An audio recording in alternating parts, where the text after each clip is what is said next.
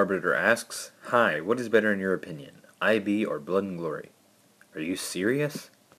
Joshua Wolf asks, "What environment do you want in Infinity Blade 3? I'd really like some mountains, maybe some snowy mountains. That sounds really, really interesting. Maybe some lava, I don't know. Just some kind of exotic, or not really exotic, but just some environment that we haven't really seen before. Because, I mean, we've been sort of in the mountains in both games, but we've never really been on top of a mountain, like maybe fighting the Worker in Secrets on the top of a mountain. That'd be really, really cool." Mr. Awesome5454 says, "If you could make any food a weapon, what food would it be?" Definitely bacon. Brian Tran says, "Will Ragear propose marriage to Cyrus?" What? Mr. Awesome5454 says, "Do you even lift?" "Nah, bruh, I drift." Vital Cord 1 asks, "What is your favorite gem and why?" Titan Break plus 2. Reason, a lot of people say that Perial would be the best gem just because it makes the game really easy, but honestly, in my opinion, it makes it too easy, and at the same time, it slows down your fights, because if you have a Titan Break plus 2, your fights are going to go a lot faster than if you had a Perial, because you're going to be getting dodge breaks, which, with a Titan Break plus 2, will be much longer than just a parry break that you'd be getting with a Perial.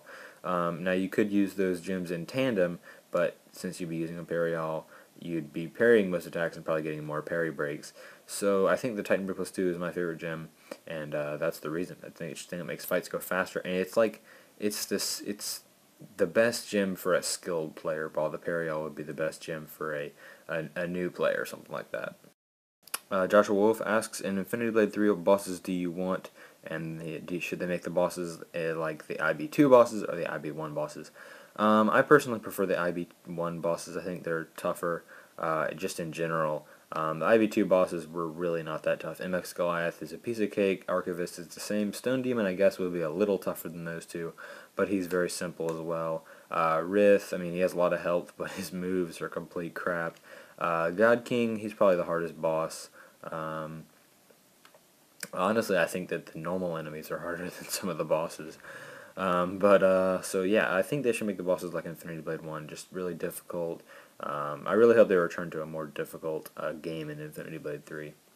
Infinity Blade player asks, "What character do you want to play in Infinity Blade 3?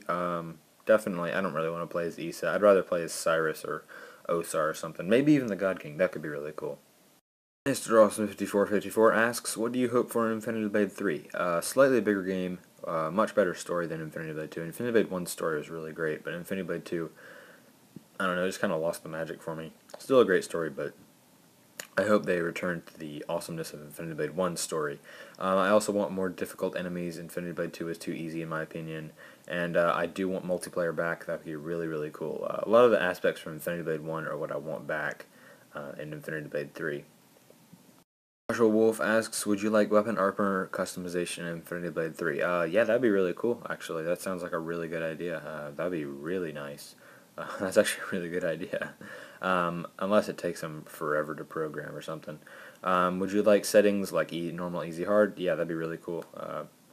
What is your favorite character in IB? Osar. And what is the boss that gives you the most trouble? If we're talking from Infinity Blade 2, probably the God King, although none of the bosses really give me any trouble. Normal enemies would have to be the Wood Jester in Infinity Blade 2. Now, Infinity Blade 1, probably the God King. So, yeah, that's just my toughest bosses." Mr. Awesome5454 asks, "What city and state do you live in?" Atlanta, Georgia. Oliver Lee asks, "Question 1, if Osar's personality breaks out of Cyrus, do you think he will join the Worker of Secrets?" Now, I was kind of confused by the ending, because if you think about it, Cyrus is trying to do the same thing as the Workers. He's trying to destroy the Deathless, so I didn't really know why he got locked down there. Maybe the Worker has some kind of vendetta, since apparently Osar locked him down there in the first place. I don't know. But it seemed like they were on the same mission, so Osar, I'm not really sure. I guess he was just trying to destroy the Deathless before he wiped his memory, or got his memory wiped. So I guess he might join, I don't know. But I think that Cyrus would join now, if the Worker gave him a chance. I don't really know. Oliver Lee asks, "What's your favorite dual weapon? Can't be lightsaber." If we're not going with lightsaber, probably be the Poison Scythe. I think that thing is really cool. I mean, if you don't have it in Infinity Blade 2 because it's a locked item, you can go check it out in Infinity Blade 1 as a light weapon. It's really, really cool. Alright guys, I hope you enjoyed. Make sure to leave more questions below if I didn't answer yours that you left before. Just leave it below and make sure to tell me that I missed yours last time, and I'll make that one a priority. But anyways, thanks for watching. If you did enjoy, make sure to click the like button below. And yeah, make sure to subscribe for more awesome iOS content, gaming content. But anyways, that's it for this video, guys. I'm Silversabeast, and I'm out.